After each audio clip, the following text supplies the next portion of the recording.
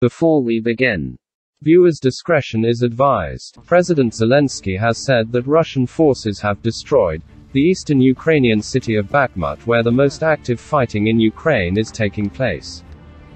Ukraine's military also reports strikes in other provinces, Kharkiv and Sumy in the northeast, central Ukraine's Dnipropetrovsk, Zaporizhzhia in the southeast and Kherson in the south. The United States has announced a security package worth $275 million for Ukraine.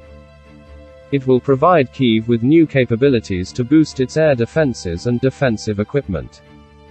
The Russian-installed administration of Kherson region says it has begun changing locally circulated Ukrainian hryvnia currency into Russian rubles, with the former ending circulation on January 1st. If you want to stay up to date on all things crime-related, make sure you hit that subscribe button and like button for new news daily.